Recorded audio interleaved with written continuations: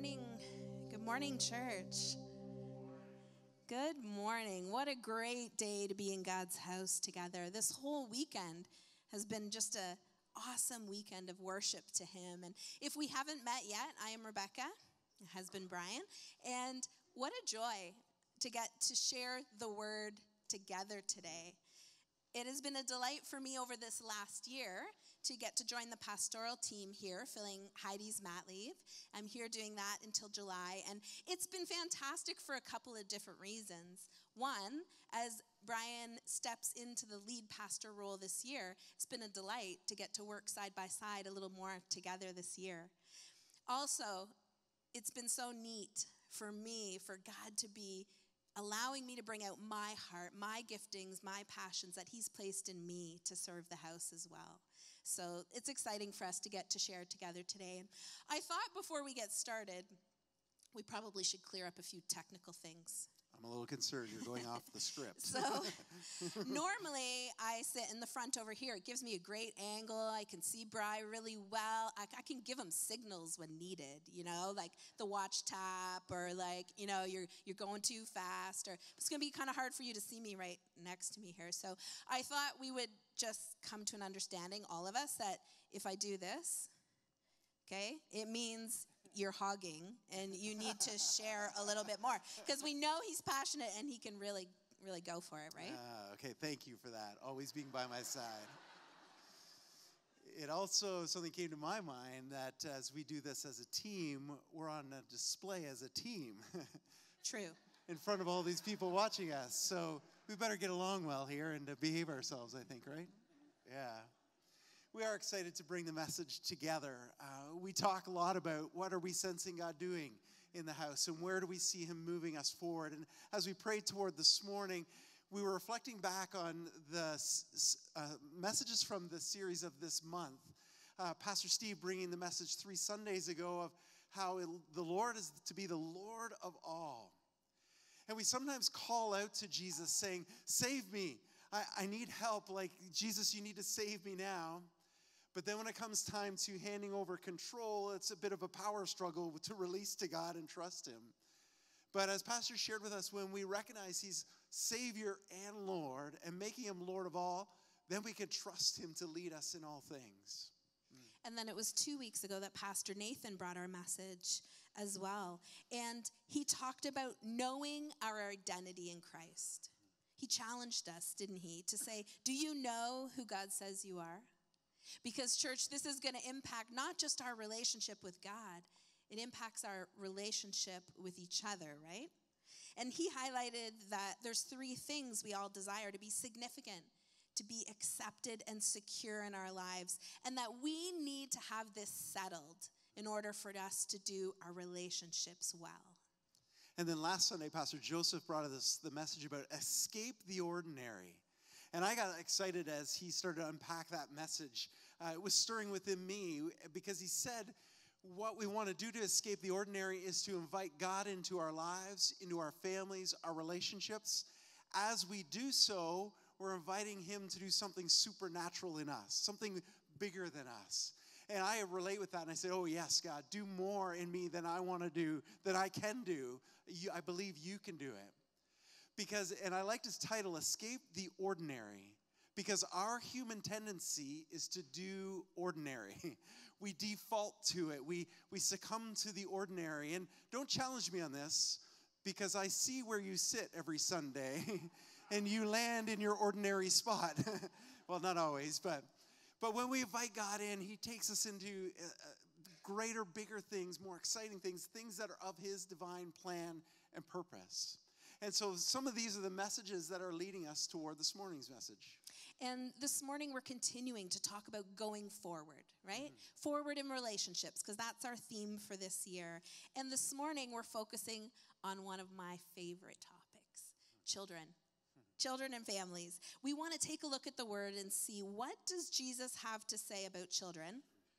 And what is He actually teaching us about people in general, all generations, all types of people? And this is what we're going to look into together this morning. Because what we want to encourage us as a church is to encourage us to look at every generation every demographic of society, every people group, and make it easy for people to find Jesus, to come to Jesus. May we as a church not make it difficult. May we so make it inviting for people to come into the kingdom. So I encourage you to open up to Mark chapter 10 this morning. That's our text where Rebecca and I are going to pull some learning and teaching from today. Mark chapter 10, and I want to start at verse 13. And as I just highlight the title of Let the Little Children Come to Jesus, you already know some of the context to this. But listen into what God's teaching us for here and now in today's day and time. Mark 10, verse 13. People were bringing little children to Jesus to have him touch them, but the disciples rebuked them. When Jesus saw this, he was indignant. He said to them, "Let the little children come to me, and do not hinder them, for the kingdom of God belongs to such as these. I tell you the truth, anyone who will not receive the kingdom of God like a little child will never enter it." And he took the children in his arms, put his hands on them, and he blessed them. This text that we are going to focus in on for some time this morning is something that we need to take note of and come with a submitted heart saying, I don't have it all figured out. Lord Jesus, teach me. Father, teach me this morning. The setting of this text that Mark records is in the midst of Jesus doing some miracles. It's in a time period where the crowds were following after him. They were eager to get close to him. They wanted to experience something that he had, that he was imparting to people. We also see that there was teaching going on. Jesus was teaching the disciples. And so recognize this crowd that is pressing in because they want what they have heard or seen that Jesus has been imparting to people. And while they're pressing in this way, Jesus' closest followers, the disciples, were the ones who said, wait a second, parents, kids, end of the line, step aside. And I wonder what Jesus was thinking, or what the disciples were thinking in this moment. Were they thinking that Jesus doesn't have time for kids? That he's got more important issues to deal with, and that's what caused them to just go, oh, children, step aside, parents, step aside, we don't have time for this. But then there's something else unfolding. As you look at the parents, what kind of person would parents be so eager to bring their kids to? What kind of person would they want their children to be touched and blessed by? And that's a bit of the heart of Jesus that we want to look for this morning. So this is the context that we want to bring some teaching to us this morning for you to ask, what do I see in this text? What do I learn? What is God wanting to teach me this morning from this passage? The first thing that I want to highlight for you that we do learn and we do see when we look at Mark 10 here is that even children are valuable to God. Now that might sound like a bit of a funny statement, right? Even children? Well, let me explain. Because when we're reading scripture, we're looking at it in the context of the day. And during this time, children were not exactly seen as valued members of society. They might have been prized by their families, but largely they were ignored by society. They weren't considered of much attention outside of their family unit, and often they would be considered property, a nuisance. So even children are valuable to God. Jesus was bringing a completely different message to the people than they were used to. And this is what Jesus did. He made time for them, right? He said, come. I can picture him motioning to them, inviting them into his inner circle, right? He put them right up on his lap and he showed them affection. And if we think back to the miracles that are recorded of Jesus, many of them focused also around children. It's true. Children carry great value in his eyes because we know this, don't we, church? The Father values them as well. He said, before you were born, I knew you. And so Jesus was communicating how valuable these kids are. And Jesus actually got mad at the disciples. He got indignant with the people when they mistreated the kids or showed them lesser value. Mark records in chapter 9, the previous chapter, he says, if anyone causes one of these little ones who believe in me to sin, it would be better for him to be thrown into the sea with a large millstone tied around his neck. These are serious words, right? From Jesus and from the Father. They were serious about protecting and loving the innocence of children that they were welcoming into their presence. So as we highlight this, for us to see this point that even children are valuable to God, what I also want us to recognize and see is that even disciples made mistakes and judged others. Even the disciples.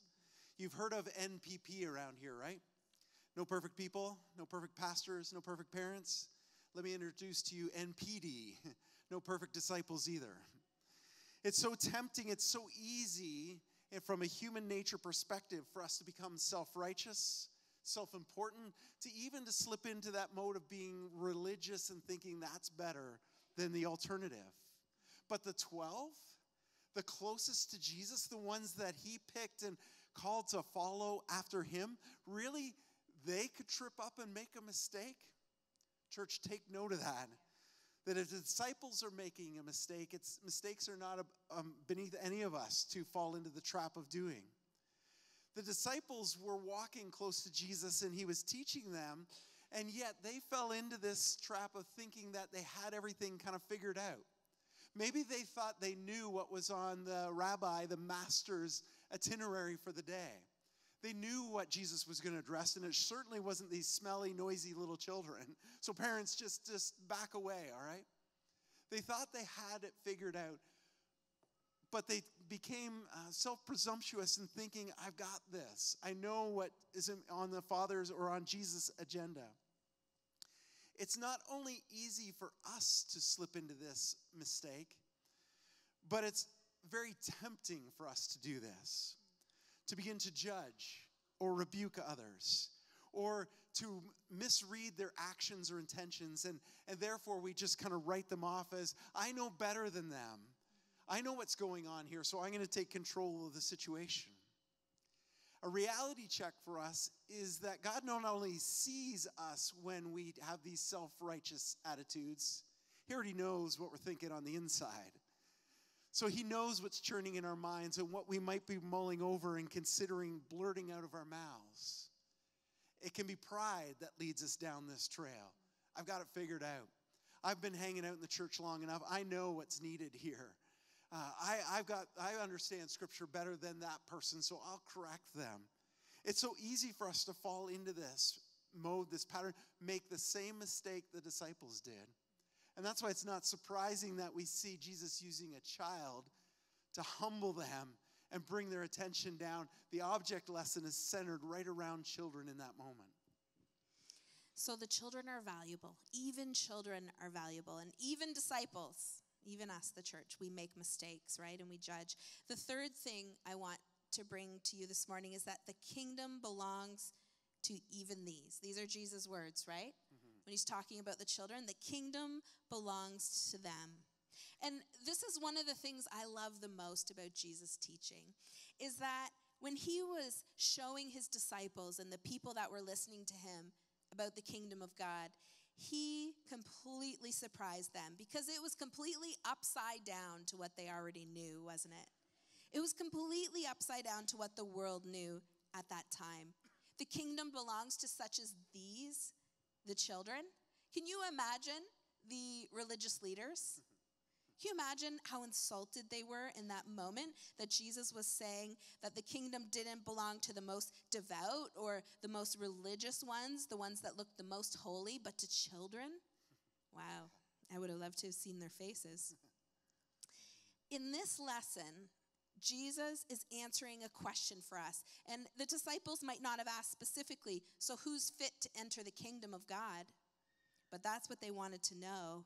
And that's what Jesus was answering. He was saying, come like a child. That is who is welcome in my kingdom. And I'm wondering if sometimes maybe I'm just alone in this, but do we as a church, do we as Jesus followers do the same thing as the disciples at time? Do we decide someone's too old, too young, too rich, or too poor to come into the kingdom? Because Jesus said that is not the way it works. It's not the religious. It's not the accomplished. It's not the cleanest ones. It's the ones who have a heart for coming to me and receiving freedom in my kingdom. That's who belongs to the kingdom. And it's so true that as Mark's recording here this text that we're focusing on, Rebecca already mentioned another reference in chapter 9 where Jesus addresses children and how they were being treated. There's a second reference in chapter 9, verse 36. And it's in the context the disciples were struggling over, in the chapter 9, struggling over who's the greatest in the kingdom. Then there's this issue of sin, and are they neglecting the children even to the point of causing them to sin? And in verse 36, Jesus took a child whom he placed among them, and taking the child in his arms, he said to them, "Whoever welcomes one of these little children in my name welcomes me. And whoever welcomes me does not welcome me, but the one who sent me." Jesus, again, is using a child to communicate the importance of welcoming all generations, all parts of society, recognizing that in a child there was something that the Father valued. And he was saying, there's something to learn and to see here that I've brought before you this object lesson. And church, we want us to cue into this, to recognize there's something to learn from Jesus. We don't have it all figured out on our own. There's something to learn from children. You know that you've learned things from children. Pause and just observe a child. Last night at Waterloo Regional Worships, as we were sitting here, we were watching kids worship and lift their hands and just begin to dance and then dance around. And after they did that, they would stop and they'd look up at the adults. And I'm sometimes wondering, were they looking at the adults to learn from them, or are they looking at the adults at me to say, are you learning from me? This is how to worship Jesus. We have something to learn from children. We have something to learn from one another. That's why God put us in a number of different people groups to learn from one another as we come together into his kingdom. Our last point that Rebecca and I want to highlight this morning out of this text is that you can see that Jesus blessed the children. Verse 16, he took them into his presence, into his care, into his closeness. Mark highlights in verse 9, he pulled them right close to him. And he laid his hands on them and he blesses them. I want to recognize that Jesus still wants to bless people. He wants all people groups to come. And he wants to lay hands on and impart something, is what a blessing is. To impart the Father's will to be done here on earth as it is in heaven. To impart the Father's heart so that children and young people and young adults and prime lifers in all generations, all languages, all people groups understand that there's a Father who loves them. Jesus did this specifically, and he only did what the Father instructed him to do and what was also on the Father's agenda. You see, as he said, as you welcome this child, you also welcome the one who sent me. So as I bless you, I'm also blessing you in the name of the Father who has sent me. So church, in light of this text and where we're at this morning, we just so want to encourage us as a church body, as followers of Jesus. Let's make it easy for people to come to Jesus. Let's make it easy for them, for the world, to come into the kingdom of God. It's good. It's good.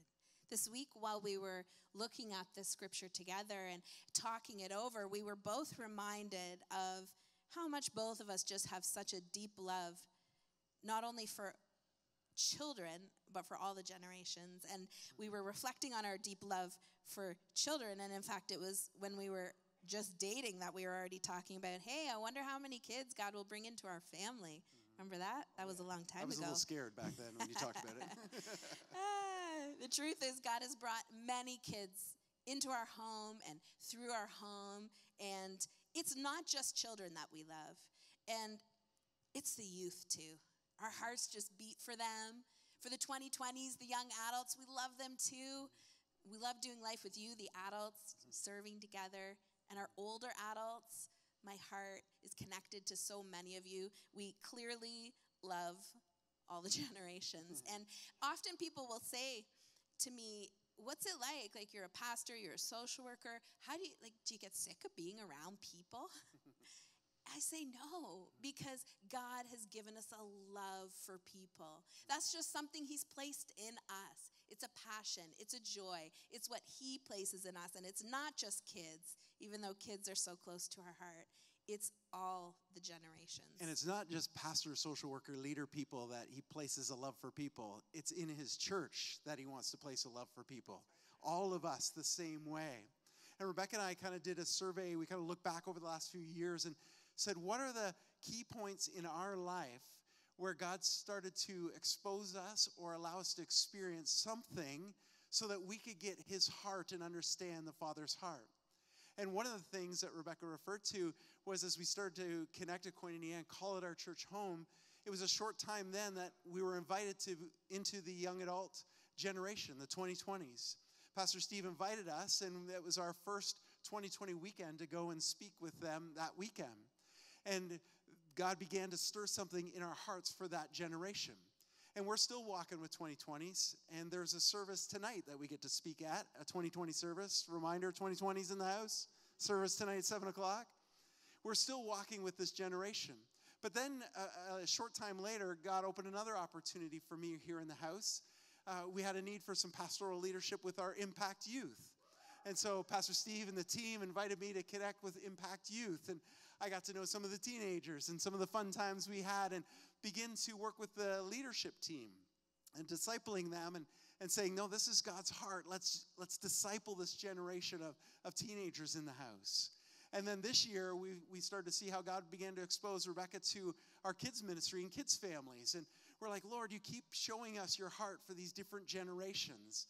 And we recognize that was him stirring something in us to recognize that he loves all generations.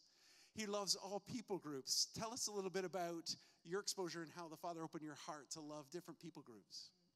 Through my years of being a social worker in the community, God has opened my heart so much more to have eyes open to see the people who are set aside.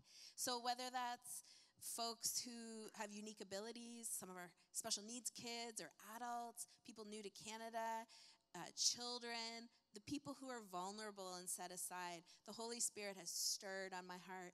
These are the people that I'm calling you to love. It's not these people. We are all his people. And these folks need the kingdom of God. And so that's one of the things the Holy Spirit has had on my heart is all people belong in the kingdom. And he's had to teach me that. And so let's bring an application to the message this morning. Church, we want to make it easy for all people to come to Jesus, for all people to come into the kingdom. So there's some obvious do's and don'ts that we can look at in this passage from Mark 10. And when we take a look at how Jesus is teaching, that's when we learn the application from Scripture, right? So we want to take a look at what Jesus is doing here with the disciples. And I'm asking myself, okay, is this the Spirit of Christ in me then that's showing up when I look at children or the generations or people who have been set aside? Or is there some other spirit in me that comes out? So looking at Jesus will tell me from the Scripture what I need to learn. So the do is welcome all people. The don't is don't rebuke and reject one another. You can see Jesus pointing that out right very clearly to the disciples. Do not rebuke and reject one another on a false pretense that we've got it all figured out. Allowing pride to settle in that I know what's best for them or for this situation in some kind of self-discovering determination. We need to come to God and ask for his wisdom. Lord, speak your wisdom into the moment of what's happening here. Because I want to rebuke somebody who's in my face. But Lord, I know you want to speak into this moment. So do welcome children. Do welcome all people. Don't rebuke and reject one another. And now the third application is do take time to see the value in people. Take time to see the value in people. And this is something that Nathan spoke about last week. And he said when we know our identity, when we're secure, then we can look through the lens of Jesus and see other people. And again, this is something that the Holy Spirit has challenged me to look at in myself. That maybe I'm alone in this, but once in a while, do you ever have a critical thought about another person? Does that ever happen to you? It happens to me. And what the Holy Spirit has challenged me on in the last few years is that anytime a negative or a judgmental thought comes into my mind about another person, no matter what generation or demographic they're from, to change my thought instantly and to say, thank you for this beautiful creation, Lord. So as soon as that thought comes into my mind, I'm just like, thank you for this beautiful creation, Lord. That's how he's challenged me to see value in everyone, especially those the world has set aside. So the don't on that is don't judge. Don't be quick to judge. Don't judge. Don't be quick to speak. We're so easy fall into the tendency that we judge a book by its cover. We just look at somebody's appearance, their first words out of their mouth, and we quickly want to say, oh, I know what's wrong with this person. As Rebecca said, let's pause in that moment and say, is this person being harmful or is this person hurting? What's on the inside of what's going on in them, God? Because you welcome people to your presence, and I so appreciate how when Jesus was brought, somebody was dragged to Jesus saying, this is a sinner. He didn't just respond and say, yes, you're a sinner, go to hell. That was not Jesus' response. He so often turned to them, said, your sins are forgiven. Go and sin no more. He turned them with compassion and said, where are your accusers? We can learn so much from the heart of Christ that teaches us the heart of the Father. Don't judge, but respond with welcoming and seeing the value in people. And here's another do. Do introduce people to the kingdom of God by inviting them to come to Jesus. Just like he did with the kids. He invited them to come. So let's do the same. Let's do it. Let's introduce people to the kingdom by bringing them to Jesus' side. And therefore, don't make it hard for people to come into the kingdom. I can remember when I was younger in my faith, there were sometimes I hesitated to invite somebody to church because their language didn't quite line up. And I thought, what if they swear in the midst of a service? And we actually had a time where we had invited a friend of mine at church. He was discipling a guy and working with him and wanting to introduce Jesus with him. And so we invited him in, and he was connecting, and he made a mistake. He just did something wrong, and he swore out loud right away. And all of a sudden it was like, did you hear that? And I was glad that the church did not react when a swear word happened, because they recognized this was someone coming searching for Jesus. We made it easy for people to come. They don't have to get all cleaned up and change everything. Come and meet Jesus and allow him to transform the heart.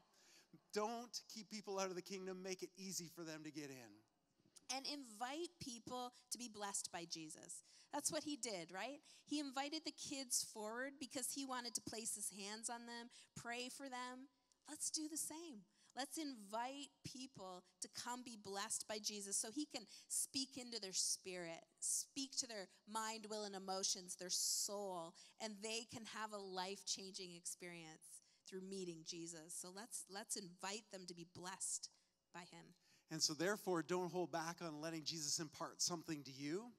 It could happen in our ministry times at the end of a Sunday morning when we, as pastoral team, encourage you to come forward for ministry, come forward for prayer. Allow God to impart something to you to bless you. Or turn to your friend who's with you and say, I'll go to the front with you. I'll find somebody that will pray with us together. Make it easy to allow for that blessing to happen for whoever the person is and wherever they're at. Do some of those applications sit with you? The do's, the don'ts that we can take away from the scripture about Jesus calling the little children? Well, as we close this morning, I'm just so thankful for all the lessons Jesus has taught me through children. He's so good. He knows how to get to our hearts and get us to listen, doesn't he, church? He knows that we are so drawn to children. We're just drawn to them. So he knew we would be drawn to this text in his word so that we could hear what he's saying. He's saying, don't set the kids aside. And by the way, don't set anyone aside. Invite everyone into my kingdom. And I had to ask myself some questions this week. Which generation, which type of people have I been setting aside? What group of folks have I not seen value in? And how does the Holy Spirit want to change my lens so I see them? I invite them, and the kingdom comes to them because what Jesus has done. So let's be a church that makes it easy for people to come to Jesus. Make it easy for them, whoever them is, to come to Jesus. Easy for people to find the kingdom of God. And that doesn't mean just by the programs we have, the way we run our services. I'm not talking about getting the right lights or the right sound. We're talking, this is a part of it when we gather corporately. Amen. May we make it easy for people to find Jesus.